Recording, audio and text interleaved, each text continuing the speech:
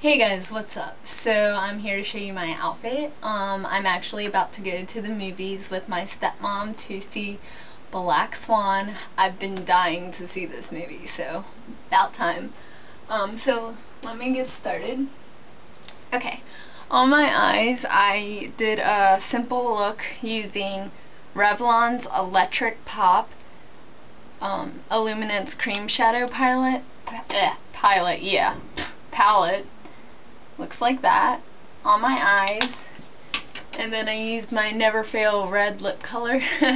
That's not the name of it, that's just, it's my go-to red lip color. It's my CoverGirl Outlast lip stain in shade 425. Looks like that. And then no necklace because I don't really feel like it, but I've got my wedding rings on and my promise ring and my double silver rings I always wear. And this is just a cool little wooden pinky ring that I got in Ocean City over the summer. I really like hippie things, and I don't know, when I saw this ring I thought it was pretty hippie. So my top is just like a light cream colored top with, and underneath I'm wearing a navy blue tank top. And then, okay, you've got to see these jeans. This is the whole reason I decided to record today. These jeans I got from Kohl's years ago, but I've kept them because I can't find jeans like this anywhere else anymore. These are very hippie jeans in my opinion. They're distressed here.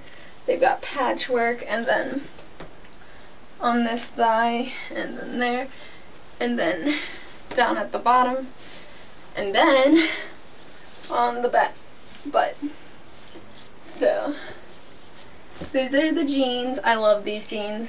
I love them. I've had them forever. And yeah, I'll admit it, they're old. But and then my shoes, I call these my ugly shoes. They're my Clark Wallabies. They look like that. They're really quite hideous, but they look decent with jeans over top, and they are the most comfortable shoes ever. So that's what it looks like with my pant leg down. Yeah, but that's my outfit.